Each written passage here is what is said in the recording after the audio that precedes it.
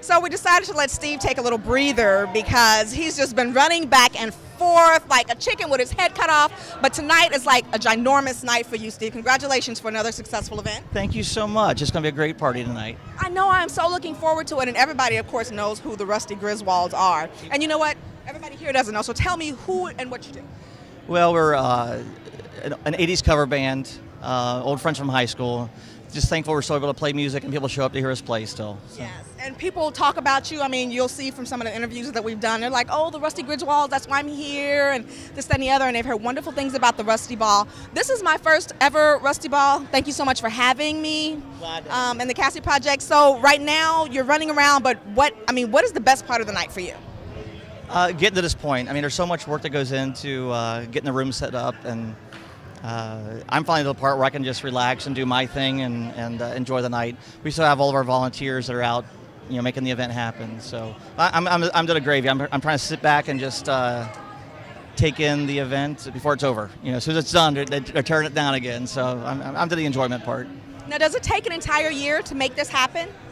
It's become a 12-month process, and part of it is getting the room booked, working on sponsorship packages, beneficiary sign-ups. So it's staggered throughout the year, so it's not everything at one time, but it has become a 12-month cycle, which is just part of our lives now.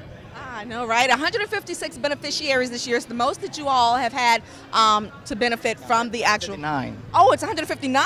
I've been saying 6. Somebody added 3 like in the last week and a half. All right, no problem. How do you do that, and when do you start taking, recipients? Yeah, usually it's late spring, early summer.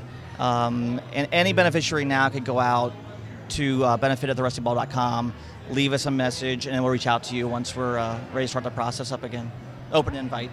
Well, that sounds like a plan. So if you have any nonprofit organizations or charities that you want to benefit or even participate in the Rusty Ball next year for the 6th annual, make sure you log on to the website at therustyball.com. All right, Steve, I'm going to let you get back to work. Awesome. I want you to hit it, and I look forward to your dancing. Hey, I am too.